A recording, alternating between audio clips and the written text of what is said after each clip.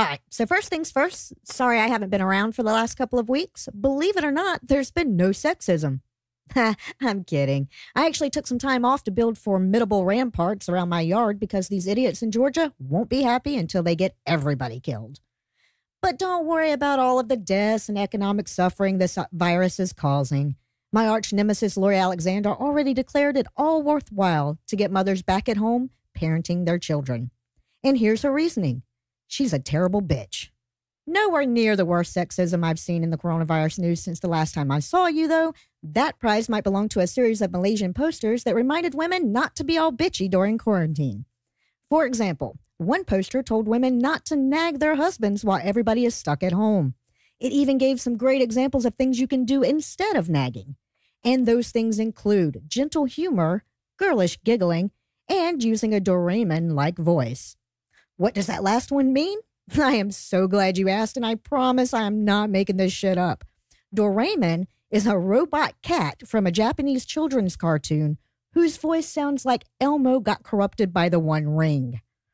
Now, after humans saw the posters, the Malaysian Women and Family Development Ministry apologized for them and took them down. Which is a good thing and all, but holy fuck, when you roll the Women Department and the Family Development Department into the same ministry, how the fuck is their finished product supposed to not be sexist?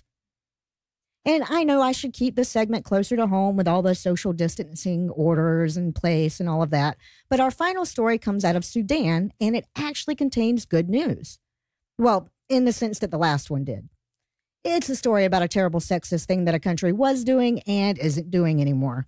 Except this one is way worse because this country was chopping girls' clits off. But apparently they won't anymore. Or at least they're going to make some minimal effort to stop it. Hopefully. And that's what passes for good news on this segment. But yeah, after the UN estimated 87% of Sudanese women had undergone that irreversible ritual torture, the nation finally looks set to outlaw female genital mutilation and impose a 3-year prison term on anyone caught performing the act. Now, of course, this won't end the process overnight, but holy shit, at the very goddamn least, it's finally illegal. And that's as close as we get to warm and fuzzy on TWIM. Anyway, sorry to leave you so soon after not seeing you for so long, but that's all I've got.